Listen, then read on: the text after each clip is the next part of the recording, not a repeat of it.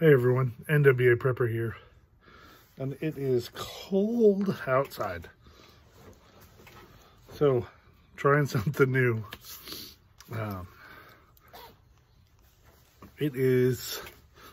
Sorry, I got some snow on me. It's cold. Anyway, I wanted to start by sharing that I'm going to do some short videos like I did about a week ago or 2 weeks ago when these come out, 2 or 3 weeks ago, on I did medical stuff like my long-term medical preps. I did some of that. So this time I'm going to talk about some home fire safety stuff, home and homestead type stuff. And I keep looking over this way because I have a little stove that I've got a little fire in, and I'm just trying. I'm cold. Anyway, so we're gonna do a series on home for your home safety for your home and your homestead.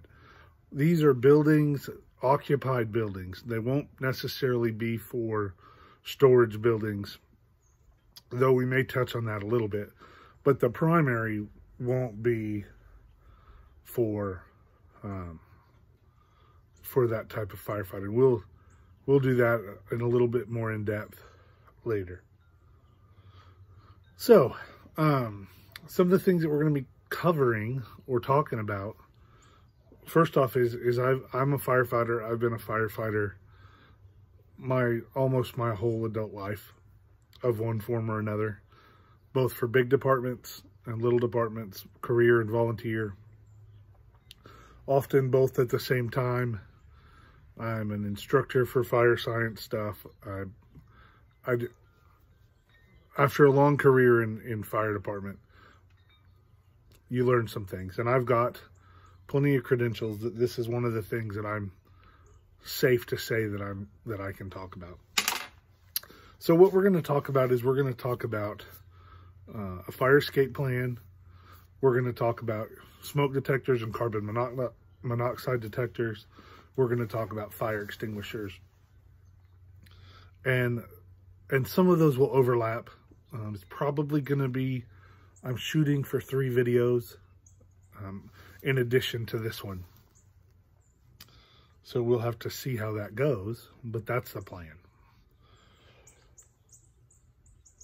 Let's see. Yeah, that's it. That's what we're going to be talking about. And I'm posting this today, even though the videos won't post, and they'll start tomorrow, and then they'll run for the next however many episodes it takes for me to get that done, because I just don't know. Now, if you have any specific fire safety questions or questions about smoke detectors or fire alarms, those type of things, feel free to put those down in the comments of any video.